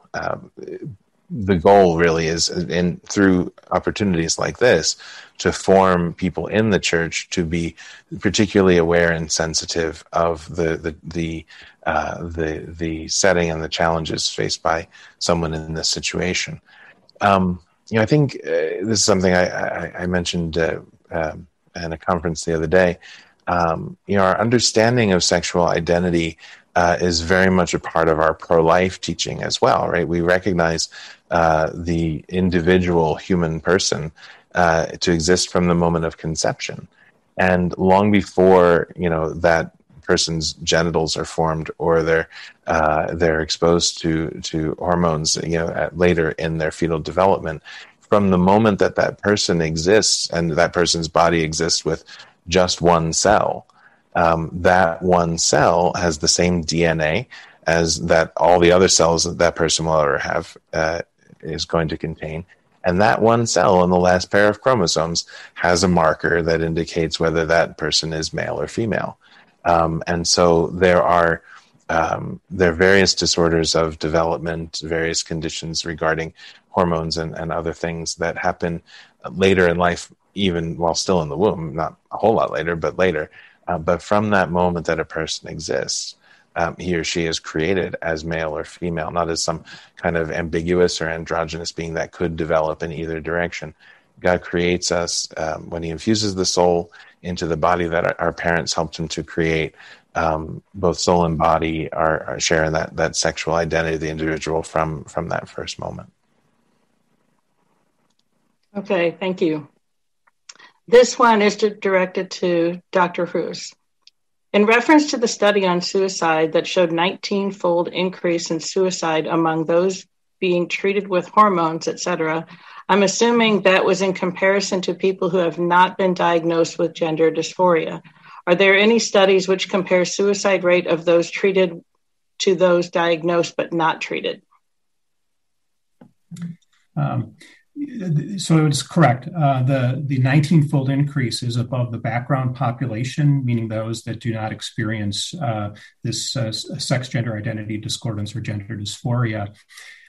In fact, the paper that I mentioned by the lead author, Brandstrom, that was published this last year, had some hint of that, although I want to, have a little bit of caution in how we interpret that data, so that in that data set, when they compared those that had surgical interventions and those that did not, the actual relative risk, if you had the surgery, was actually a 1.9, which means that it was almost twice as high of being hospitalized for suicide attempt. Yet that was not statistically significant. So the best you can say is that there was no difference. One could argue that those that have the surgery and those that do not are not the same population, so that they may have different degrees or different issues going on. The problem is that most of the studies, nearly all of them really, don't have that trial design to compare those that do and those that do not. And so that when they draw upon the comparison, they're not doing it in the way that you can actually draw those conclusions. But if the goal is to alleviate suffering, I think it is important to look at what the outcome is after the intervention. And the way it's being portrayed in the media and the conversation is that by affirming somebody that you're going to fix the problem. And when it doesn't work out that way, then the assertion is it's because of social stress. It's meaning that because other people don't accept me for who I am, that is the reason why I'm still suffering. But we have to look at the net effect is that it didn't fix the problem. There's data that actually challenges that social hypothesis. That when you look at communities that are tolerant and those that are less tolerant of people that are gender diverse, really you see the same outcome. And so there's many questions still out there in limited research. But what is there in that comparison in a limited way with the caveats that I mentioned would suggest that this affirmation approach is not improving the situation, or at least one can say it's not fixing the problem. Okay, another question for Dr. Hruz. Doctor, do you feel the medical community is supported in expressing opinions and data that is not supporting the current transgender agenda? I'm worried that factual, accurate information is being silenced due to a more open-minded view. I am in the direct counseling field and have strong medical voices support me in conferences and in individual situations. Please hold your peers accountable, and I will do the best in my field. How likely is research based on their funding source? So many aspects to that question, and I think this is a concern. I think this is a major concern that the scientific dialogue that would normally occur is not occurring, and that there is an active suppression of one questioning this current affirmation-only paradigm. It certainly is my experience at professional meetings as well. And many times, to not look at the data itself, but when challenges are made about the interpretation of the data, to really rely on ad hominem attacks and to, again, this whole conference is directed toward understanding the relationship, between faith and reason. So it's often leveled that the conclusion being made or the assertion about the poor quality science is made, from a religious perspective, not from a scientific perspective, and that should be of concern. And I think that if this continues beyond the transgender area, I think our whole medical establishment is really challenged. So, there is a need, to be able to have that discussion. We pride ourselves on evidence-based medicine. We often assert that as that's how we operate. So that is, for the good of all of the practice of medicine, that's something that needs to be done. All right, thank you. There was a series of comments in the chat room that Jesus never spoke of these issues, and Father Bochanski would like to address that. So go ahead. Yeah, I think it's a fairly common objection, whether we're talking about questions of gender dysphoria or homosexuality, for people to say, well, what Jesus said about homosexuality? Nothing. And so you have to just leave it alone, and it's somehow unchristian to have teachings or expectations or rules about that. Now, the short answer to that is, well, Jesus also didn't say anything about nuclear weapons or internet pornography or airplanes or rocket ships, but we can apply the church's teaching to all of those things in their moral use and all sorts of other modern realities. That's what the church does. The teaching office of the church, the magisterium, has the responsibility to interpret the scripture and to interpret the word of God as it's handed on in sacred tradition, and to develop it when necessary so as to apply these age-old, really eternal truths to modern situations. But with specific reference to the scripture, I think, to say, well, Jesus never said anything about this misunderstands who Jesus is and how the sacred scripture works. We believe that God is ultimately the author of the entire scripture, from the first word of Genesis to the last word of the book of Revelation. We believe that Jesus is God the Son, the second person of the Trinity. And in fact, as St. John calls him, he is the Word. So that he's really he embodies the truth that's contained in all the scriptures. So the Old Testament, although it was put down on paper by human authors many centuries before the birth of the incarnate Word in time, is very much the Word of God and the Word of Jesus. Everything that is said, for example, in the Mosaic Law about homosexual relations, is authored, if you will, by Jesus himself. It comes from him. Moreover, in the Sermon on the Mount, Jesus says at the beginning of the Sermon on the Mount, I have not come to abolish the law or the prophets. I've come to fulfill them. And not the smallest part of a letter of the law of Moses will pass away until everything is fulfilled. So right there in the gospel, he affirms all of the moral provisions that are contained in the Mosaic law. And in fact, in the rest of the Sermon on the Mount, he actually goes deeper. He says, you've heard the commandment, you shall not commit adultery, but I say to you, don't even lust after someone in your heart, because you've already committed adultery in your heart. So the Lord is taking the law that's expressed in the Old Testament as still very much in effect, and as the foundation for the new law of love, the gospel law of love. Then in the New Testament, we have St. Paul, who tells us over and over again that he received the revelation that he teaches directly from the Lord Jesus, right? And especially, I think, when he's talking about issues of sexual morality, he'll say, I've had this word from the Lord. And so when St. Paul teaches about sexual morality in general and about homosexuality in particular, when he teaches about the nature of the human person, the nature of marriage, we accept all that as being inspired by the Holy Spirit and as being part of the revelation that he's received from the Lord.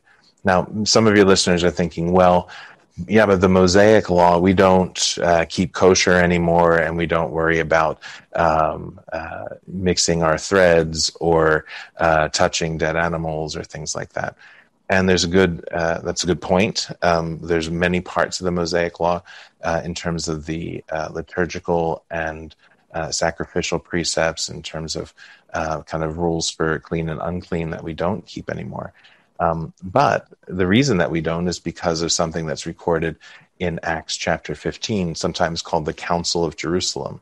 St. Paul and St. Barnabas had been evangelizing the Gentiles, and the question was, should they be circumcised and become Jewish and observe the Jewish law in order to be Christians? And so they came back to Jerusalem, met with Peter and James and John and the other disciples, and as the result of what is kind of like the first ecumenical council in the church, Peter, speaking on behalf of the others, and James, who's the Bishop of Jerusalem, they announced, we've come to a decision.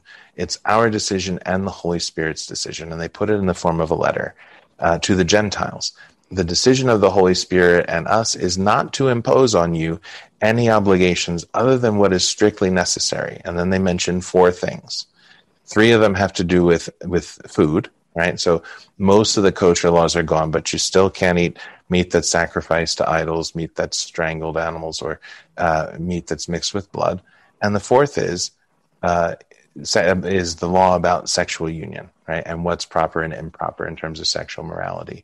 So the apostles themselves, under the guidance of the Holy Spirit, did dispense for most of the smaller liturgical or traditional laws from the Old Testament, but they specifically kept the Old Testament laws of sexual morality intact. So both in the words of Jesus and in the example of his apostles, and in the whole revelation that the Word of God contains, Jesus is very clear that sexual morality that's expressed there is his teaching, and that it's binding on us.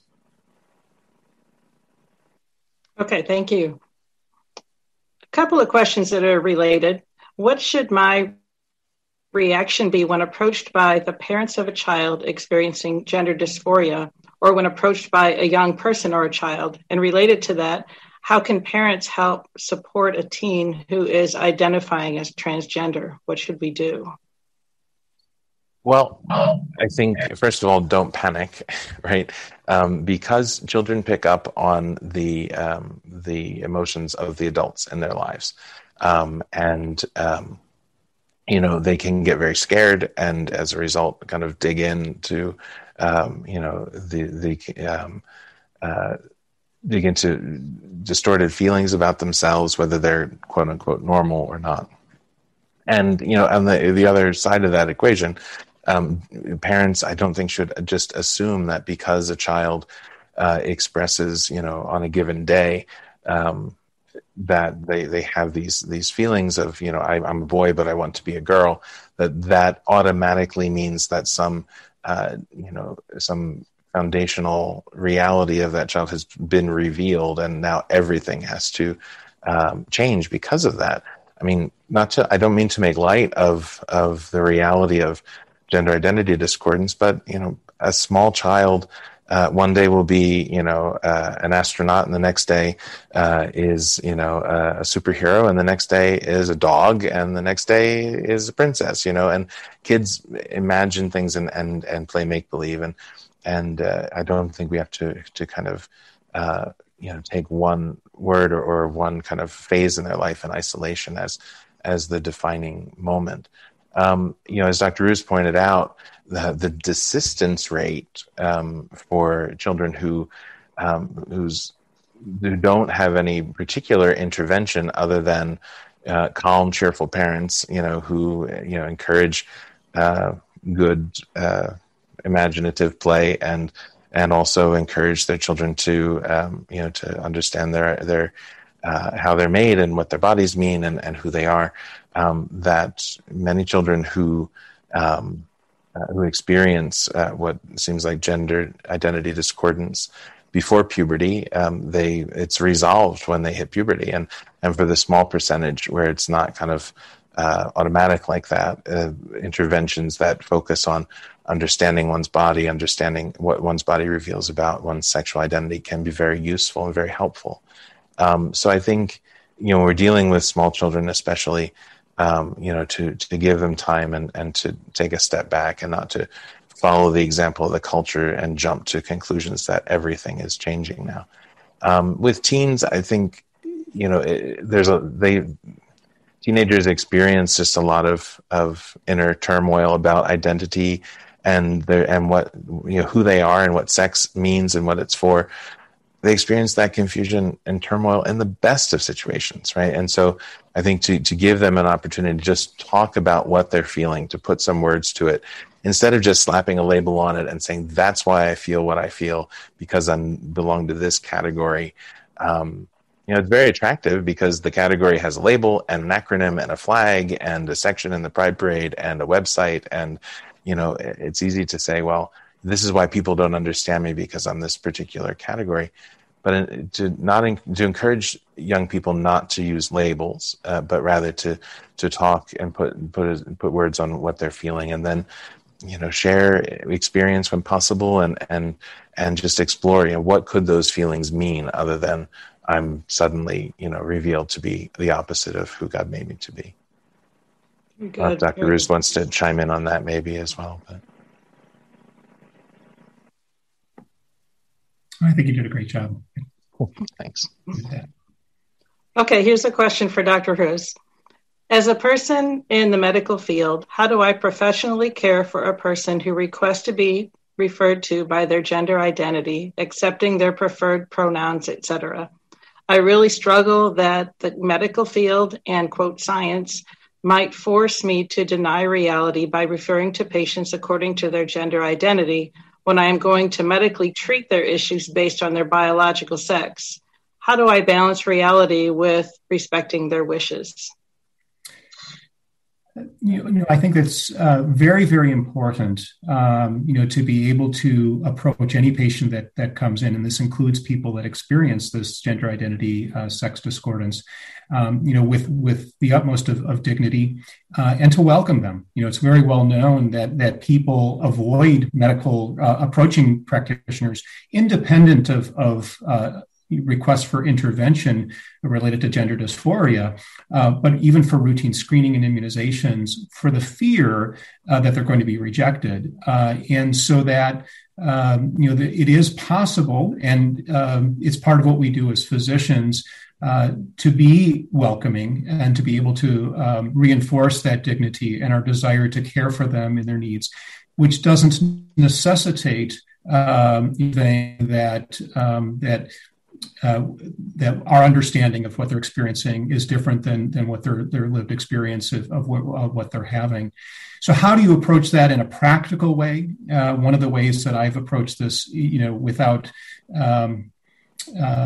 is really to welcome them. Many times one can use their preferred names, because naming, there are many names that people have that can be interpreted as male or female. So that's not acquiescing or saying anything about who they are as a person.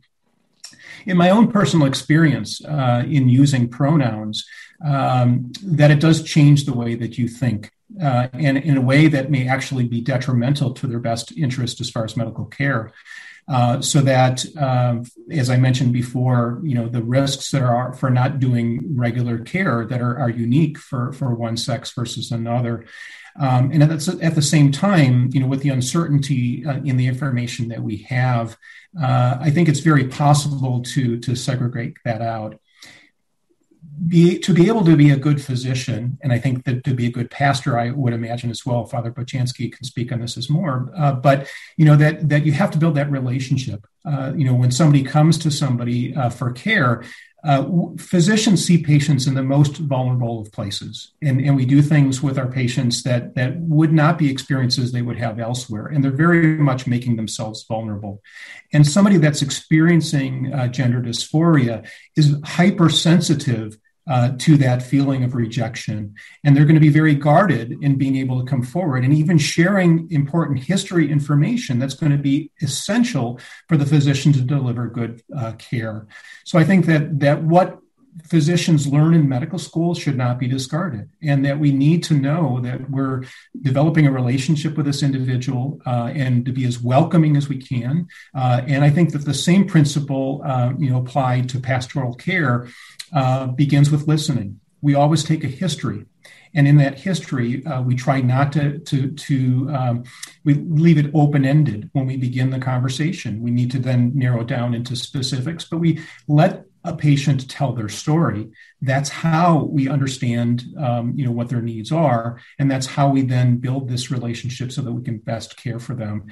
All physicians, no matter what their training is or what their specialty is, are very likely now to encounter individuals that have this condition. And I think that that's a prudent approach that really doesn't go beyond anything that we learned in medical school, but is often forgotten. Okay, thank you. It's 10:55 Central Time. Tom, do we want to wrap things up, or should we take one more question? I think we'll do one more question. Here's one more for Dr. Hruz. Is there a credible scientific evidence that since the advent of the use of hormonal contraception in its subsequent environmental ramifications, i.e. showing up in water systems, that conditions like gender dysphoria are increasing? Might the use of synthetic hormones and the plastics that also mimic sex hormones be contributing to the confusion? This is a whole active area of research known as endocrine disruptors. And I think that it is something that's worthy of discussion. When we look at the rapidity, though, with which we've seen this explosion of people coming forward with this condition, it temporarily doesn't correlate with the exposure to hormonal contraceptives. So that's not to say that there may not be an influence. And there certainly are effects on the endocrine system, on the way the body functions in many aspects, menstrual function, fertility, in other areas that are important to understand. But I think that if there is a role of these synthetic hormones in contributing to the presentation, it's merely a component of that. And I think the best evidence that we have is that the societal influences far outweigh any potential influences from that particular contributor. Okay, thank you. Let's do one more question.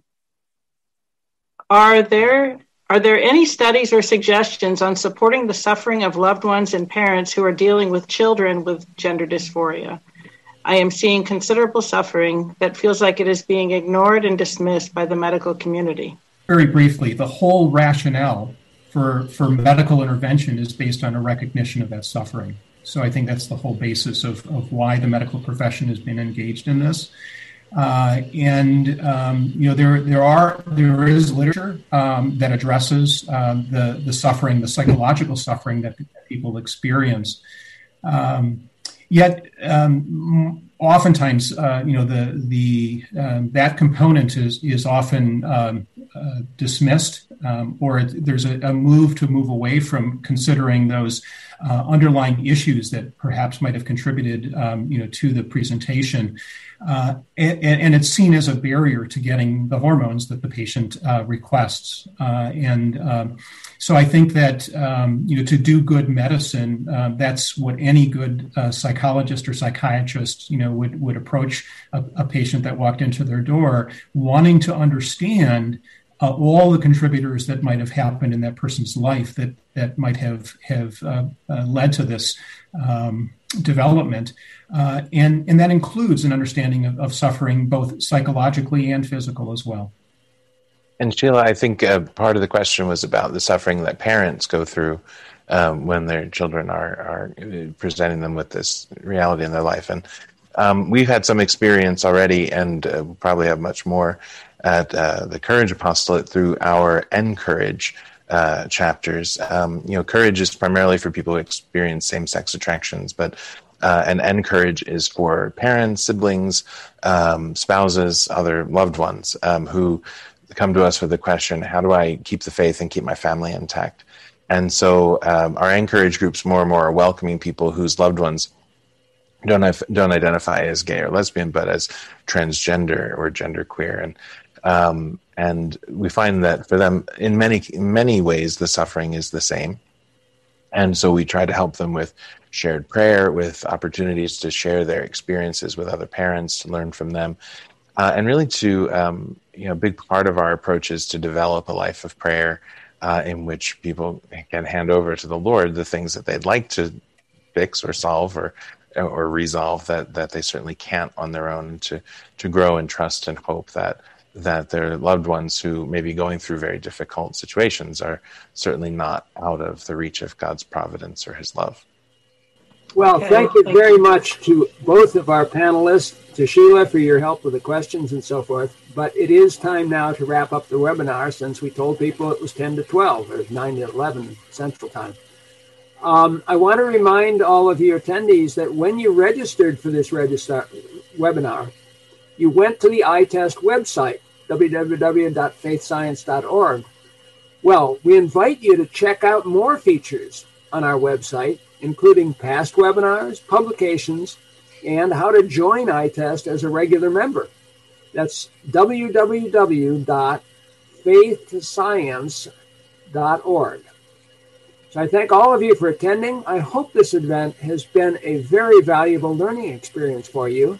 And I'd now like to call upon Sister Carla Mae Streeter to conclude with our closing prayer. Most Holy One, you have a shepherd's heart. Grant that we, your people, might have a shepherd's heart.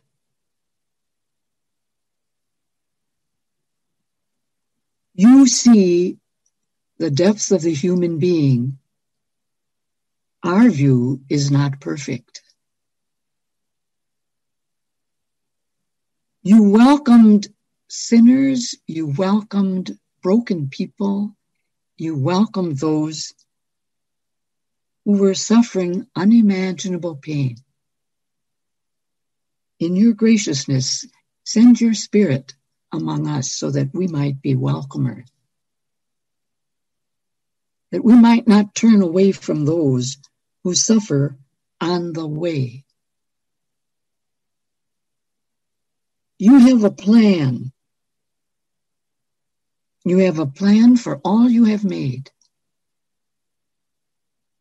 Help us to be part of your plan, not to think we can make our own. You reject nothing that you have made, but delight in it. In your great mercy, send us from here as people of compassion, as people with your own shepherd's heart. We ask this for the glory of your holy name. Amen. Once again, thank you all for attending. Hello, God's beloved. I'm Annabelle Mosley, author, professor of theology, and host of Then Sings My Soul and Destination Sainthood on WCAT Radio. I invite you to listen in and find inspiration along this sacred journey we're traveling together to make our lives a masterpiece and, with God's grace, become saints.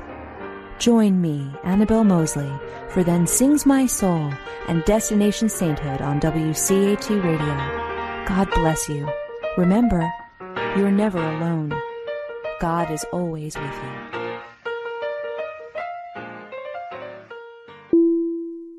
Thank you for listening to a production of WCAT Radio. Please join us in our mission of evangelization. And don't forget, love lifts up when knowledge takes flight.